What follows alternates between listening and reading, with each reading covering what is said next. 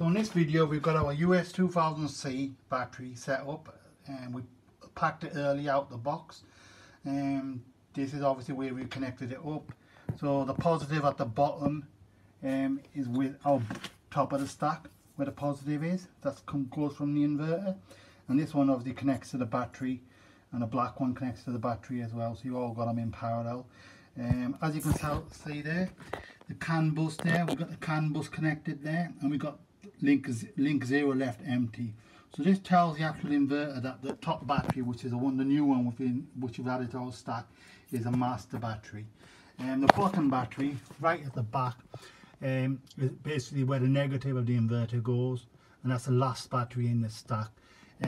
Don't worry about anything about us not actually securing this battery as a minute. This is just to demonstrate how to switch them on. So obviously we connected it all up, as I explained, and this is where we connect it up. So if it's ready, what we'll have to do now is press this button here, which is a little red button there, and that basically will tell this master battery that all the others are connected to it and it works okay. So we'll do that now.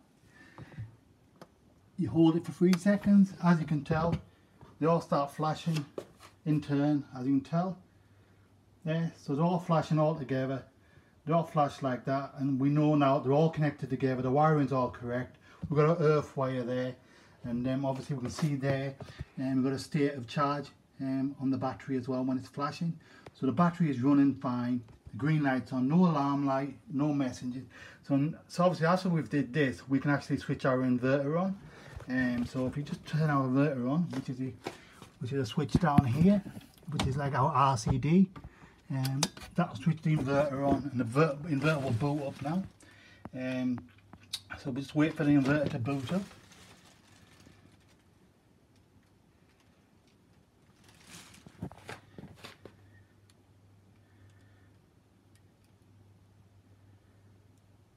Yeah, so it's all booting up now nicely, and eventually all these batteries will start charging okay, and then charging fine.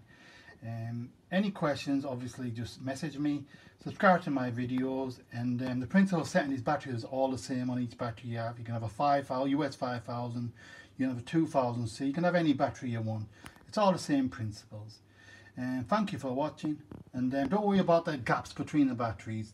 People say that you need gaps between them for heat dissipation. You don't, because the manufacturer themselves, Pylontech, say you don't need any.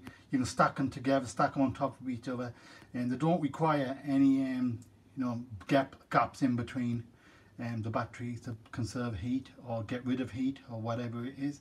So that's all fine as well. Bye for now.